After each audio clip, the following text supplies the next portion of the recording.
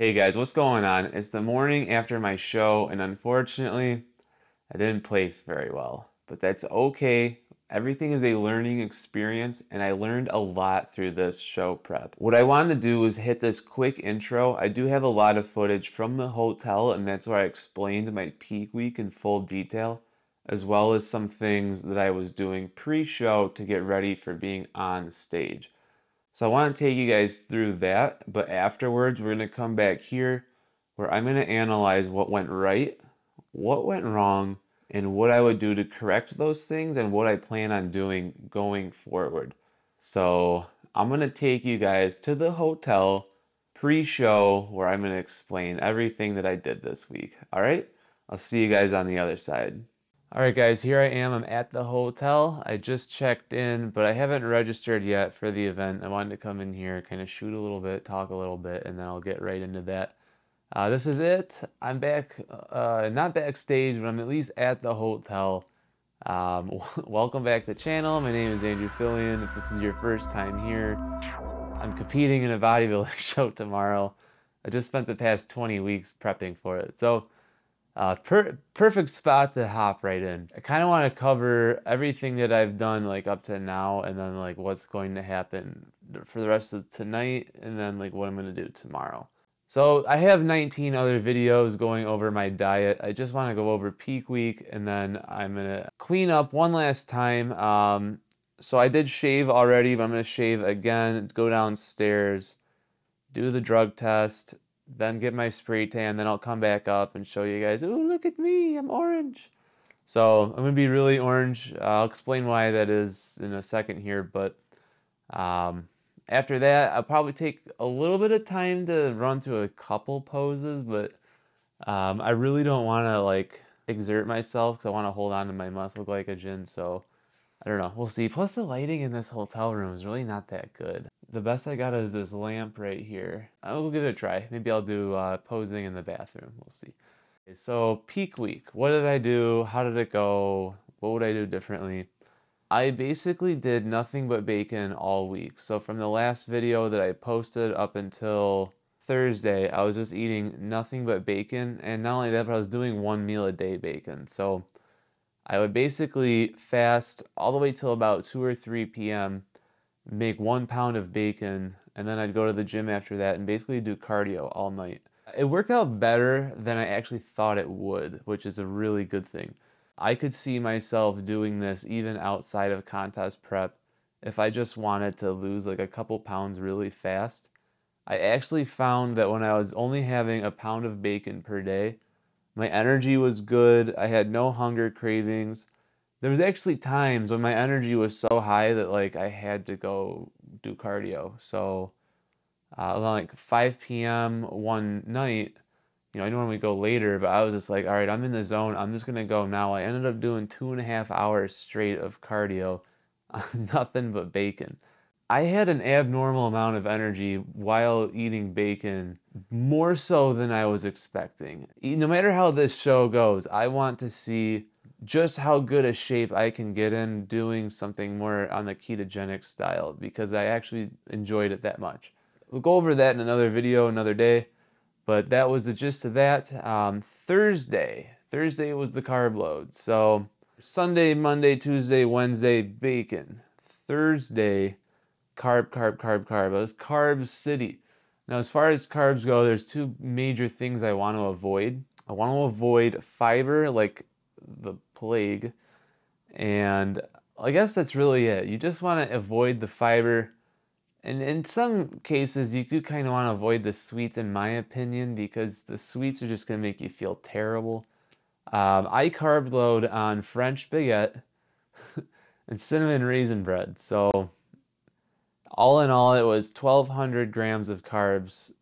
I was so full last night that I almost think I probably wouldn't do the baguette again because it was just so filling and I felt terrible going to bed. So maybe I would kind of retool, change that a little bit. I don't know if I would do the whole baguette again. The cinnamon raisin bread was fine. I did have a slice of cake. Oddly enough, I actually hated the cake. I didn't even want it. when I was on the keto, you know, for so long, like 3 weeks of strict keto, the sugar in the cake was like almost revolting to me. So I actually took the cake, I threw it away.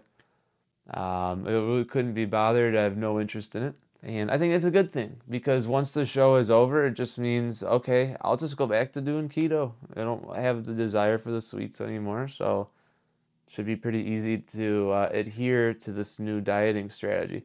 And I'll still be doing fasting. I'll still be doing, you know, low carb. I don't really like carbs in general. So still going to be eating a lot of berries, fruits, and things like that. But it's helpful to know that, like, I truly don't want this junk food. So happy about that. What else did I have? Oh, yeah. When I was in the checkout at Costco getting the baguettes, I stopped at the food deli. I got churros and ice cream. And I was taking the churro and I was dipping it in the ice cream and eating it. Like, it was kind of overkill. Not, it wasn't really in the plan. I didn't like anticipate doing that. It just sort of happened, but that's okay. Aside from that, I'm still knocking back my electrolyte waters. I've got them pretty much with me 24/7, including right now. So a lot of bodybuilders will cut water Friday and Saturday before the show. I'm trying something different this year because I've done that in my previous 4 shows, and every single time I get on the stage and I feel dried up like a sponge, very dehydrated in the face, low energy, and I don't really feel like my muscles look full.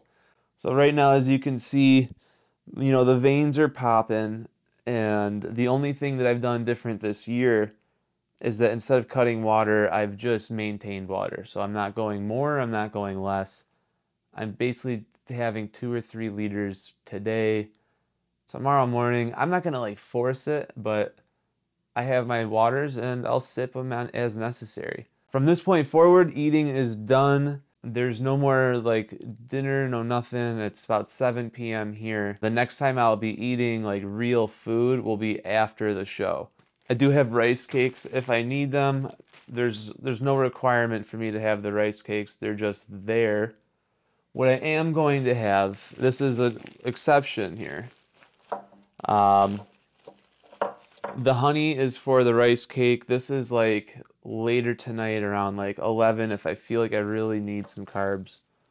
I'll have that. But otherwise, I'd really, really want to avoid anything that could extend my stomach at this time.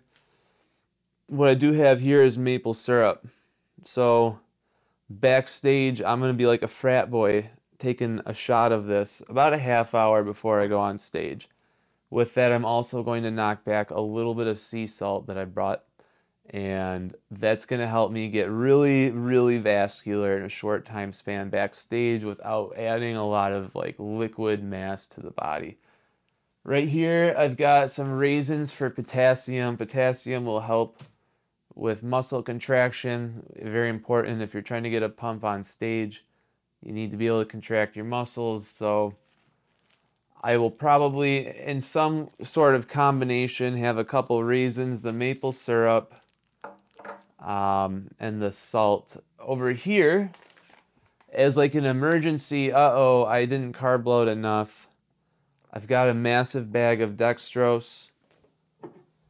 Of course, I've got my electrolyte water. So in the morning, let's say I'm looking in the mirror and I'm feeling a little bit flat, right? So I could carb up a little bit more. I'm just going to dump some of this, not a lot, just enough. Maybe like there's a tablespoon scooper in there. Maybe like 2, 3, 4 at the most tablespoons in here, and I'll sip on this while I'm backstage. That should give me a decent pump. Otherwise, no food in the morning, no breakfast, no lobby breakfast bar. I know it's like the most fun part of being in a hotel. The one time I just gotta avoid it, not even look at it, not even be near it. Yeah, so dextrose powder, water, shot of syrup backstage, raisins for potassium, the sea salt I left over there, it's not in the shot. For the rest of tonight, gonna do one last shave the face, shave a little bit of the legs and arms that I might have missed at home, go downstairs, piss test, then I'm gonna go and get the spray tan. After that, I'm probably going to try to get out of the hotel and away from anything that could be food. Probably going to go find a movie theater around here, go watch a movie, come back, go to bed, wake up, check out of the hotel, go find something to do for an hour or two. Head to the venue, compete, and then afterwards, do whatever I want. So that's that plan. I am gonna go and do the touch-ups real quick. The next time you guys see me, I will be orange. All right.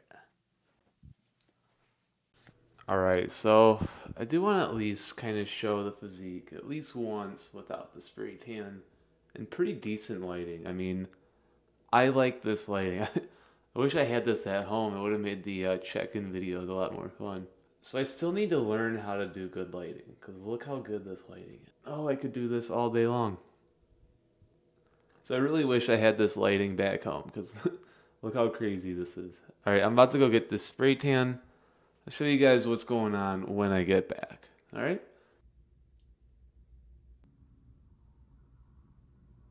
All right, guys. It's Saturday morning around 10:30. Got my spray tan going. All there's left to do at this time is to go backstage, pump up, get ready to compete, and just kind of chill. So, nothing to eat this morning. I've basically just had my electrolyte water. I'm intermittent fasting until about a half hour before I hit the stage. Then I got that dextrose powder I showed last night. Dump it in a cup and throw in some of the electrolyte water, stir it up. It's kind of like my own Gatorade, but it's way more potent. Like way, way, way super more potent. A lot more salt and a lot more sugar. Gonna get a really, really sick, gnarly pump with that. Other than that, stomach is flat. I skipped the breakfast. I walked in there. I was like, nope, I need to get out of here. Lickety split. So I booked it out of there. Just been hanging in the hotel room, watching TV. And yeah, I'm going to run in there, compete, and hopefully walk away with some good news. So no matter what, I think I'm going to do a follow-up show in a few weeks because, you know, you get down to the stage lane, it's like, hey, why not combo up a couple shows? So that's kind of the plan. So no matter what, whether I win today or, you know, place high or place low, I hope not. But if that happens, no matter what, I do see some adjustments that I could make to improve even, you know, come back even better for this next show. So no matter what, I'm going to go over after this show what I think I could have done better and what I plan to do to be better for that next one. I always think when it comes to doing these bodybuilding shows, as long as you learned something, that's what's important, because then you can improve upon that in the future. And I'm excited. I'm going to throw it all out there and hope for the best. So next time you guys see me, I'll either be a champion or a loser. I'm kidding. But yeah, no, let's go out there, have fun, and I'll check in with you guys later. All right, well, welcome back to the office. That was everything I did pre-show. Unfortunately, didn't place very high, but I'm gonna now analyze what I think went really well, what I don't think went so good, but what I plan on doing to fix all of that going forward. So taking it from the top, things that went well. Doing the keto for a couple weeks before the show, I really enjoyed that. I actually felt very good while on a ketogenic diet, and doing that 1 week of eating bacon was actually incredible. So believe it or not, I was having better cardio sessions while doing strictly bacon than I had even in the prior weeks leading up to the show. That's incredible, especially when you consider I was only eating 1 pound of bacon per day. Now, a pound of bacon can be anywhere between 600 to 900 calories. It really depends on how much grease is in the bacon. So crispier bacon is going to have less fat on it, where more juicy bacon is going to have more fat on it. It's really hard to say what you're exactly getting. So a pound of bacon, you're looking at somewhere around 600 to 900 calories, which is very low. I would not suggest that you do that forever. But what I can say about it was that I was losing a ton of weight while still maintaining pretty high energy and just on 1 week of bacon. So that is the one thing I will definitely do again. I very much enjoyed it, and I actually think it could be really, really powerful for people that are just trying to lose weight in general, to just go on a strict bacon diet. Not forever, but for a little bit. I really, really do think that there's a lot of value there. I want to cover the second thing I think went really well. This was the first show where I did not cut water and I did not cut salt. So a lot of bodybuilders cut water and salt the day before a show. That's how they quote unquote get that dry look. But a lot of the times they have a very hard time getting a pump on stage. I didn't cut water, didn't cut salt, and I can say I felt the pump really good when I was on stage. The pump was not an issue for me whatsoever. Um, and I can definitely attribute that to having the salt in the water. So that is something I'll definitely do going forward. So I'll definitely want to keep doing the keto. Definitely want to keep doing the water and the salt. Okay, so what went wrong? The short answer is that I simply wasn't lean enough. I did a 20-week prep, and if you go back and watch my old progress videos, you can even kind of see where there's a change. But my first 10 weeks of prep, I actually wasn't taking it that seriously. And you can see by around week 10, I was like, okay, I need to accelerate things. And that's when I started fasting. Now the fasting and the keto worked. That part can completely attest to. I simply just needed more time. 10 weeks of good weight loss wasn't quite enough to get me stage lean. What would I do going forward? Well, doing a 20-week prep, the level of intensity I was going at week 10, let's start that at week 20. And if I do that, I know I'm there because I know what I was doing these past few weeks was working. It sucks I didn't have enough time, but that's life. That's how things go. You just learn from these things and you get better. What's the next thing that I didn't think went very well? The carb load. I did a carb backload, so I did keto all week. I didn't eat any carbs of any sort until Thursday. Thursday had 1,200 grams of carbs, and Friday I tried not to have any carbs at all. So the 1,200 grams of carbs on Thursday was very uncomfortable for me to eat. So I had baguette, I had raisin bread, a little bit of cake, and I had rice cakes as well with like some jellies and jams. Came up to be 1,200 grams of carbs, and my GI discomfort was really bad. I felt terrible all day Friday, and I really think that worked against me. Not feeling so good at the hotel definitely wasn't the greatest.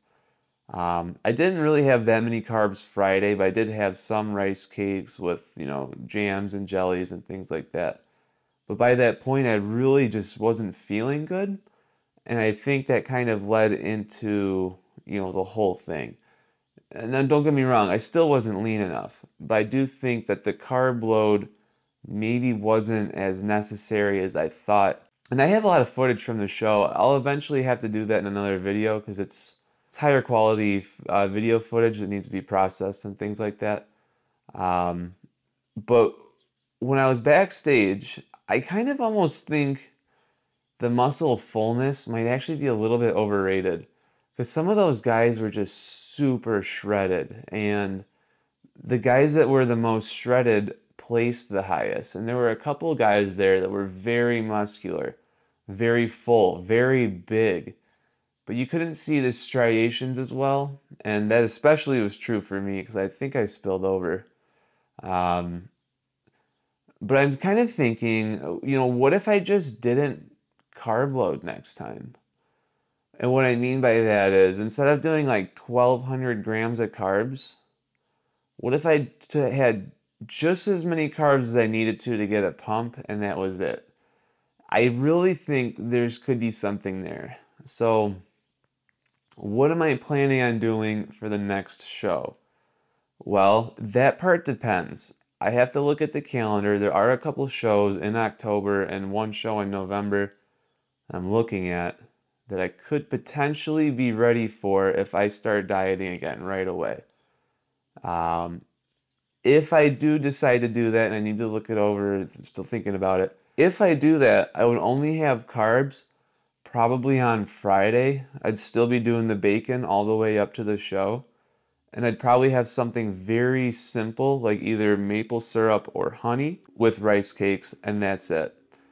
So that would be somewhere around 300 to 400 grams of carbs max, just enough to get a pump, but not so much that, you know, I end up getting bloated and feeling gross and icky, because that's what I feel right now. I feel gross and icky, all that sugar and all that, meh. So I think that could be the way to do it. And as long as I can get ripped enough, I still need to actually lose a little bit more fat. That's kind of the thing holding me back from signing up for another show. But if I get rid of that fat and then just dial it back on the carb load, I think I'm there. I really do, because I did a lot of things right. I just didn't do them soon enough. So everything's a learning experience. I'm still getting better. I'm still learning. And, you know, I look forward to what happens next. But until next time, this concludes my 20-week prep and the show. So, you know, this is the end of the series. Kind of crazy, but there's going to be a lot going from here. So if I still got you, go ahead and hit that subscribe button, hit the like button, all of it helps. If you got questions about how my show went, I'll answer anything. I'm an open book. So ask away, and with that, I'm going to leave this here, guys. This is the end of my 20-week prep series. So with that, I'll see you guys in my next video. Next topic, we'll see. All right, take it easy.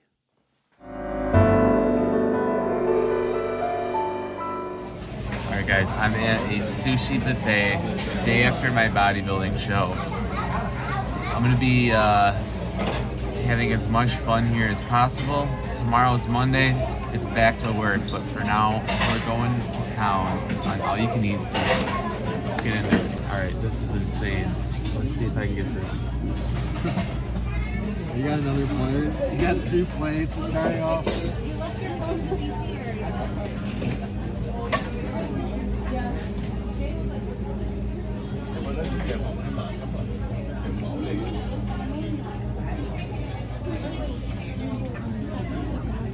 It's been a while since I've eaten the chopsticks too.